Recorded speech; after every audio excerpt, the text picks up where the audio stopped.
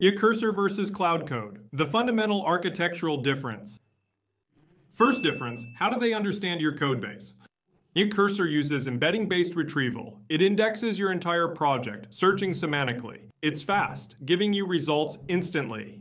But it only sees fragments, not full relationships. Cloud Code analyzes at runtime. It follows imports, reading dependencies on demand. It's slower, but it truly understands the real architecture. For system-level refactoring, that difference is what truly matters. The second point we'll discuss is the token economy. Cursor performs very aggressive summarization. In order to maintain long conversations, it compresses the history. You might lose details of complex multi-step tasks. Cloud Code has up to 1 million tokens in Zone 4, 75,000 lines of code in a single request. But keep in mind, it's a beta feature, only for max plans with Tier 4.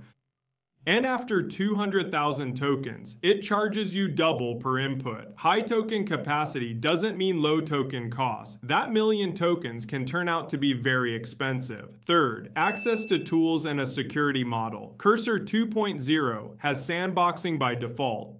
The commands run in a restricted environment. Without internet, only read and write in your workspace. Security by design. Cloud Code has complete access to your terminal. It installs packages, modifies configurations, performs Git pushes, and even deploys if you wish. It is more powerful, but it is also more dangerous. Cursor protects you automatically, while Cloud Code requires you to configure trust boundaries.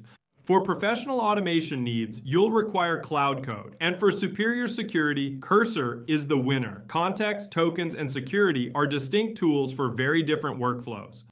Cursor for quick interaction with safety, and Cloud Code for systematic refactors with power. I usually use Cursor for quick new features, and Cloud Code for large refactors. It's not about which one is better, but which one to use for what moment. Follow me for more front-end tips.